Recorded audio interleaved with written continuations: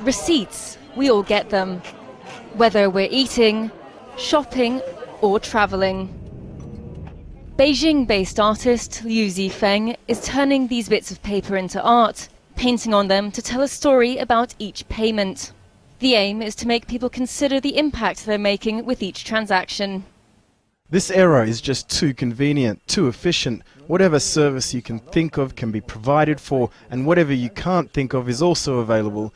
You don't have to move a muscle. But my lifestyle and art could be a reflection of this, and a fight back at the system. To be more blunt, it's a rebellion. Receipts are entrenched in Chinese life. They're a way for the government to monitor transactions and taxes, and are integral to some Chinese salaries, with many employees relying on their reimbursement to collect part of their wages. Liu's work can be found in a mini gallery in northwest Beijing. He doesn't have many receipt pieces on display at the moment, but with positive feedback, he's pushing to open a larger show space once he's made enough purchases.